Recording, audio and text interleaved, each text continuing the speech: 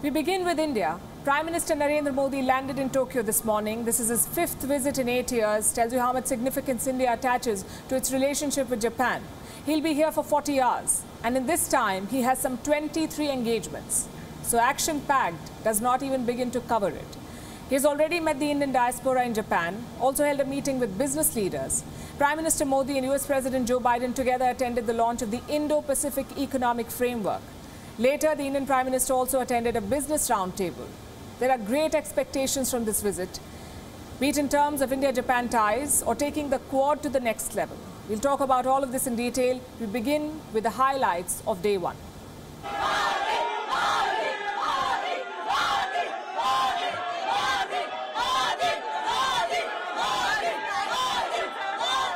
विवेकानंद जी ने भारत के लोगों को कहा था कि भाई एक बार देखकर तो आओ जापान है कैसा।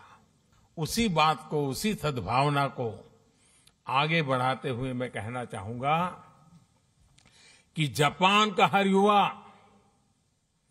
अपने जीवन में कम से कम एक बार भारत की यात्रा करे।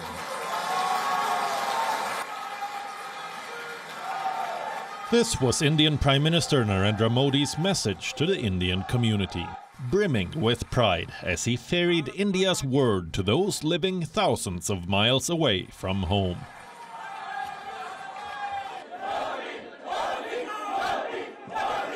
Prime Minister Modi's tour of Tokyo began with an interaction with Tiny Tots.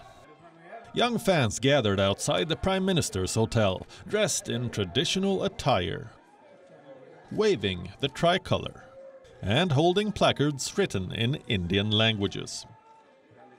A child impressed the Indian Prime Minister with his Hindi. Wow.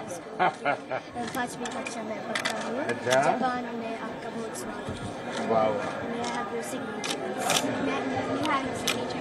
तो कहाँ से सीख लिया तुमने हिंदी? Yes, I learned. हाँ, बहुत अच्छा जानते हो। वाह, वाह। और जापानी में क्या लिखा है? ये 3 भाषा लिख दी। The heartfelt welcome was emblematic of the deep cultural ties India shares with Japan. The reception the Prime Minister received from the Indian diaspora later in the evening was symbolic of India's growing soft power in the Asian country. A cacophony of claps, clicks, loud chants and cheers filled the hall as the Prime Minister walked to the podium to address hundreds who had gathered from across Tokyo and outside. The diaspora's enthusiasm impressed the Indian leader. हम कर्म भूमि से तन मन से जुड़ जाते हैं, खप जाते हैं, लेकिन मातृभूमि के जो जड़ों से जुड़ाव है उससे कभी दूरी नहीं बनने देते हैं. The Prime Minister's address to the Indian community was straight from the heart. He spoke about New India and its place in the world.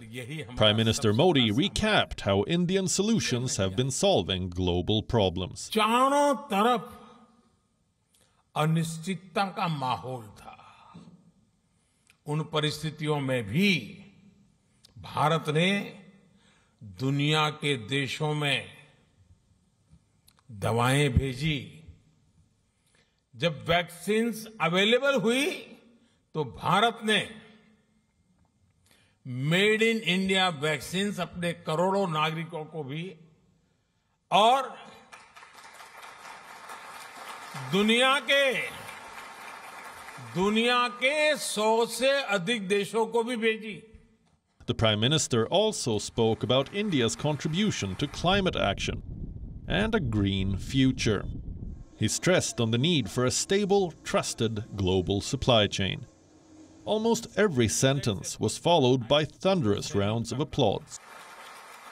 Every mention of India's success was followed by cheers and chants. Bharat का banking system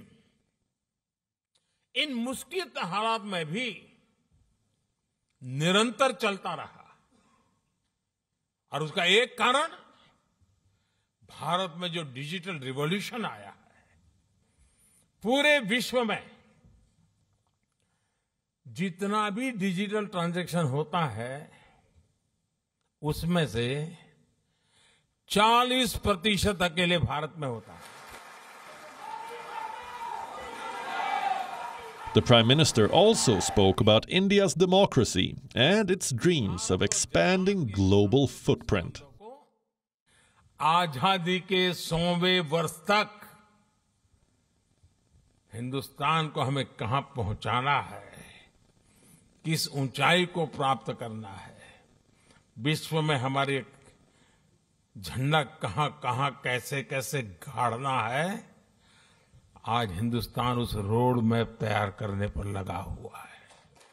All in all, the Prime Minister's meeting with the diaspora was headlined by hearty laughters, claps and tales of India's growth. The mood in the room was one of trust. Trust in India's growth, in the India-Japan relationship and the Indian leadership.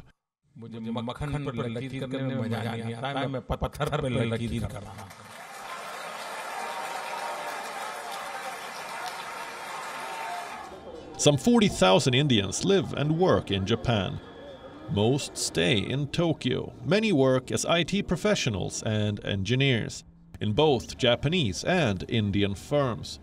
The Indian diaspora is also engaged in the management, finance, education and research sector. The Prime Minister had set the stage for this interaction with the Indian community and the Quad leaders by penning down an op-ed in a local paper. This is the Japan Times. I have today's copy with me, and 2 full pages dedicated to the Indian Prime Minister's special visit. This is what it says here, Indian Prime Minister's visit special. And this is a full write-up by the Indian Ambassador to Japan, Sanjay Kumar Verma. And there are some ads welcoming the Prime Minister. Mr. Verma, of course, recounting of how this relationship has gone from strength to strength. And then we have a write-up by Mr. Hira. He's the chairman of the India Commerce and Industry Association, Japan, and he has spoken about Prime Minister Modi's method.